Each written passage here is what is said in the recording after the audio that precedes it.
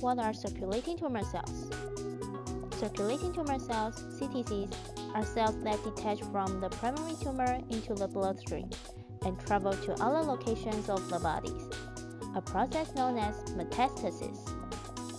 In 1869, an Australian pathologist, Thomas Ashworth, firstly observed CTCs in the blood of a patient with metastatic cancer. These kind of cells are at least 4 micrometers times 4 micrometers, but the cells are rare.